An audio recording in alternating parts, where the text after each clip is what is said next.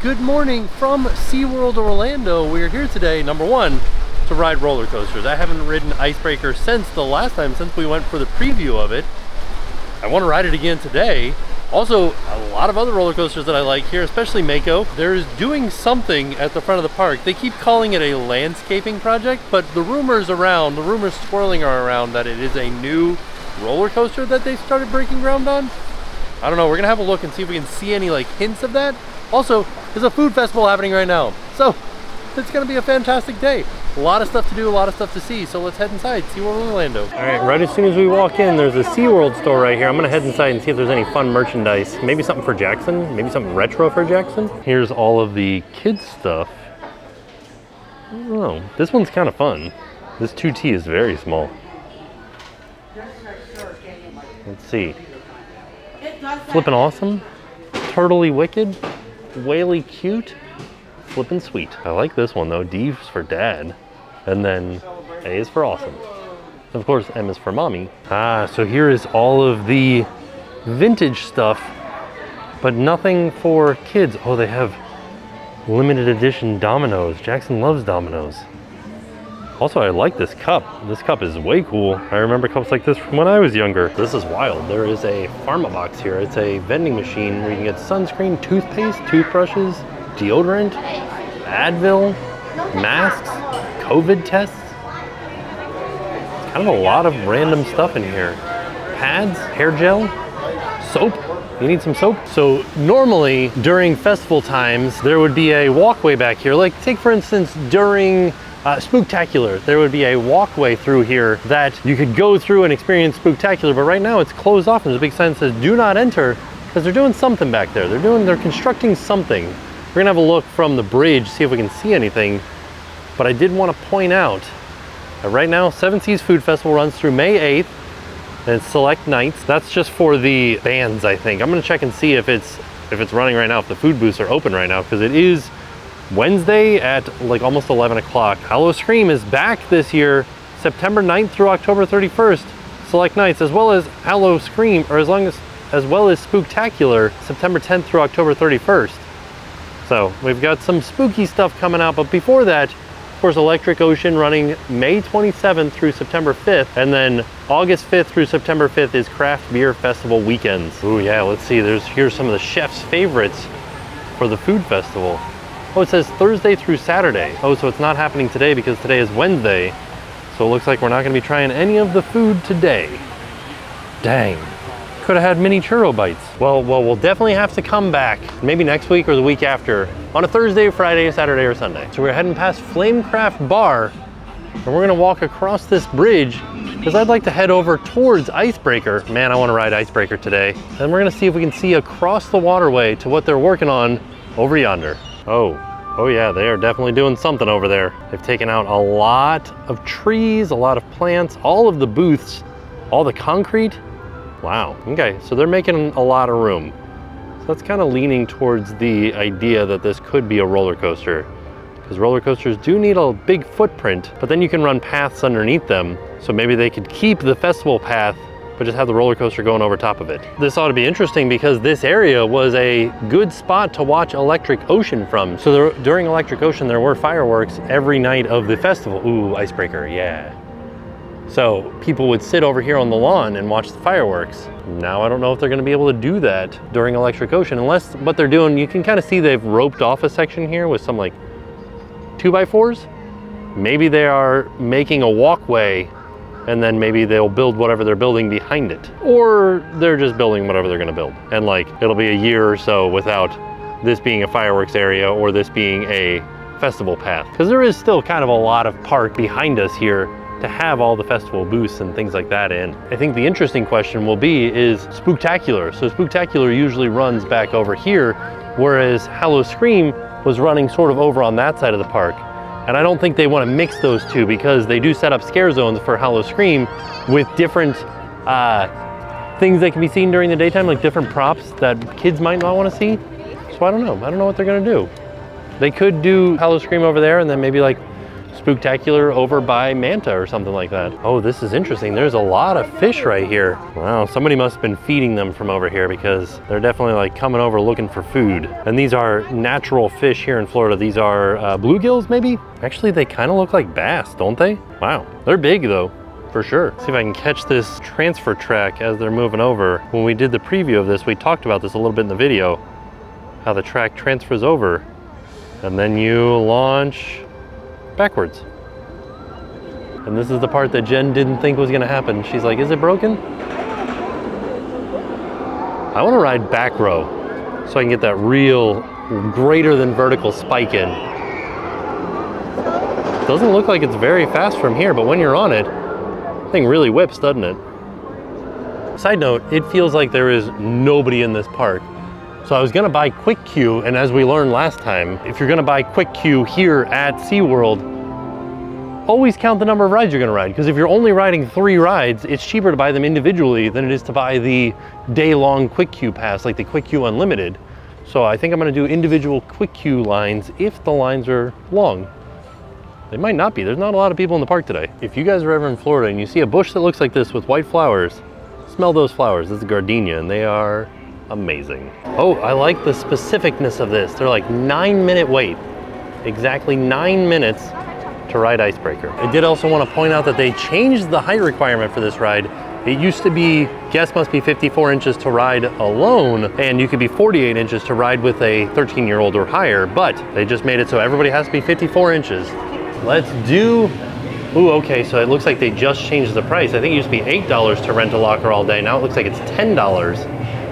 So $2 for the first 2 hours or $10. If I'm gonna ride 3 rides today, I think I'm doing $2, right? Because that's only $6 compared to the 10. Okay, all right. It depends on what the wait times are everywhere though. All right, let's do this little math day. Oh, and also, let's switch to the GoPro after we put our camera in the locker. Oh yeah, there's like barely anybody in line. I wonder if I should wait for the last row or the first row. Ooh, which one do I want to do? All right, here we go. Keep your hands, bad lighting arms, and legs down. All right, here we go. Inside the train at all It's time times. for us to go. Hold on to your lap harness, face forward, and keep your back and head against the seat and headrest. All right. And get ready to break the ice. Well, we gotta break the ice. Oh yeah, we have to tell icebreaker jokes, right? Like, you guys come here often? You having a good day? Enjoying? One thing I don't like about this coaster is you have to take off your sunglasses, so there's no loose articles on the roller coaster. Some of the other coasters will let me leave my sunglasses on, and I don't know what changed with this one, but they don't allow it. So, you guys ready to go backwards? Here we go. Whee! All right, I'm gonna turn it forward so you guys can get this spike. Oh, that's fun. Some real airtime right there. So we're gonna launch forward again, right? And we're gonna stall. Oh, all right. It's got some bunny hops in it. And then we're gonna go back up the spike, launching backwards. So, whoa, all right. Oh my goodness. Oh, that's fun. That's a lot of airtime right there. Whoa, whoa. Another launch. Up, oh goodness. Okay, it's gotta be facing me. Whoa, so much airtime. It's ridiculous. Okay, I understand now why they changed the height limit on this thing, because there's no telling what seat the kid's gonna get in, and there's so much ejection time on this. It's wild. Oh, wow. Yeah. For what we thought was gonna be, for what we thought was gonna be like a transitional roller coaster between, like, say, Grover's and Mako, this coaster turned out that it kicks pretty hard. So I like it. One of my favorite rides, and we did only wait like 9 minutes, even though I waited for the back row specifically. I had to go through 2 different cycles. That's what happened. So, sorry, there's like a guy arguing with management over here about having to take his sunglasses off. Man, Icebreaker is good, and it kicks hard for what they call the transitional roller coaster. Like, this was supposed to be the stepping stone for kids going from Grover's to like Mako. And I think that's why they had to raise the height limit, was because it turned out to be, it went harder than they thought it was going to. Like, it is a pretty intense roller coaster. It is short, but especially back row, you get major airtime. You get launched out of your seat at some of these little bunny hops. It's good. If you haven't been on it and you're a coaster like fan, highly suggest coming out here. You know what I think it's time for? I think it's time to go ride Mako. Let's go see what the wait time is there. If it's long, we'll get a quick queue, put our stuff in the locker and go. Oh, I forgot about the flamingo boats. We should come out here and do the flamingo boats one time with Jackson. Oh, there's a spoonbill over here. Not a flamingo, but it is still pink.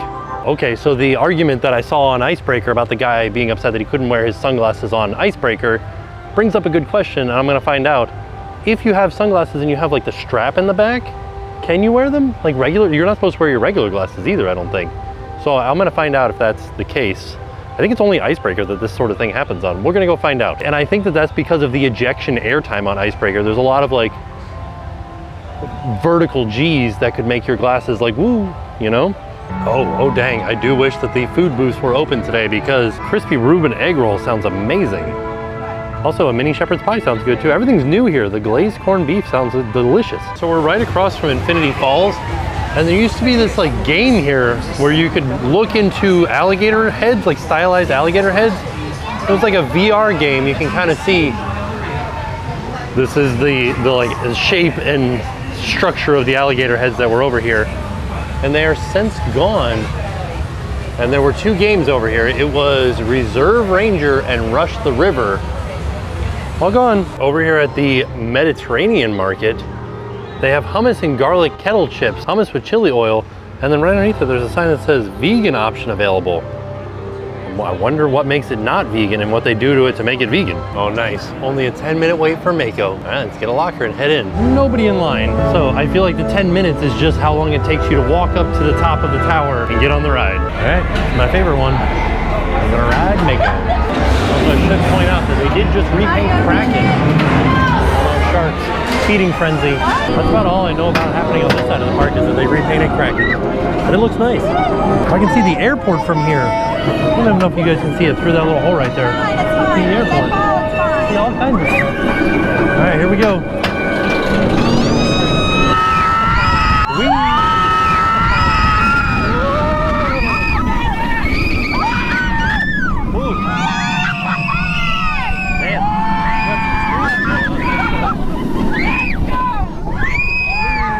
Out of the chair. Whoa!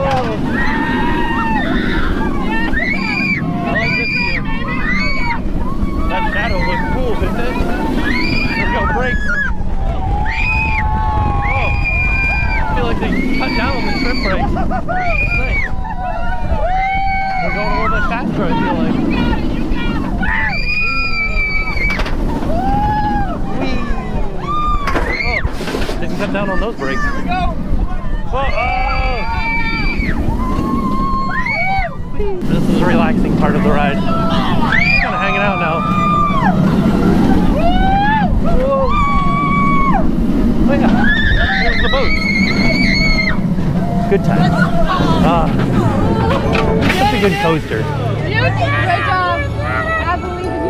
Man, Mako is so good. So I feel like I have a ranking right now. I feel like Mako is still my number one. Icebreaker is now my number two. Then we're working into like Manta and Kraken. I feel like Manta and Kraken are just too old for me right now. Like they shake too much.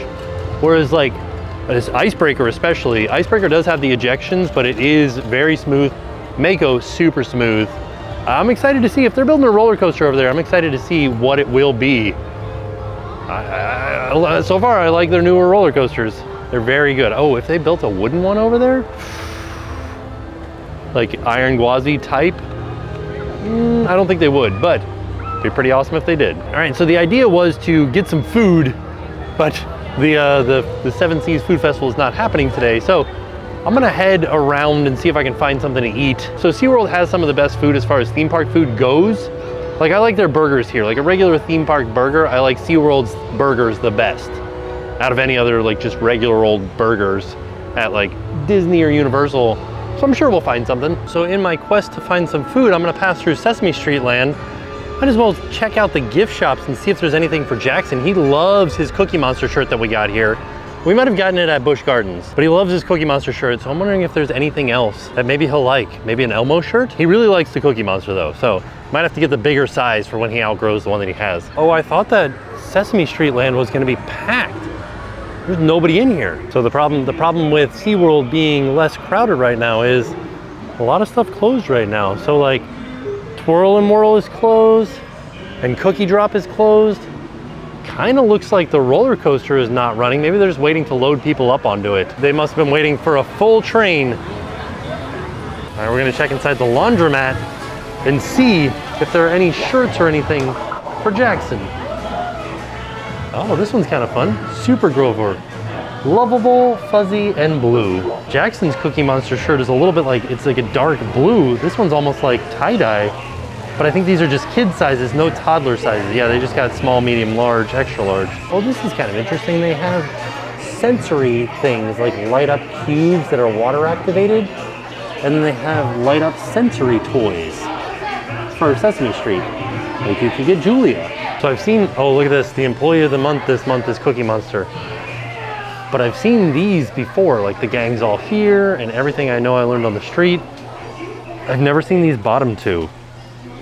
The best address in New York City and 123 Sesame Street. Oh, this one's awesome. This Oscar the Grouch shirt is so cool. And this one says, can it? I'm gonna get this one. I like it a lot. And then rotten things down here.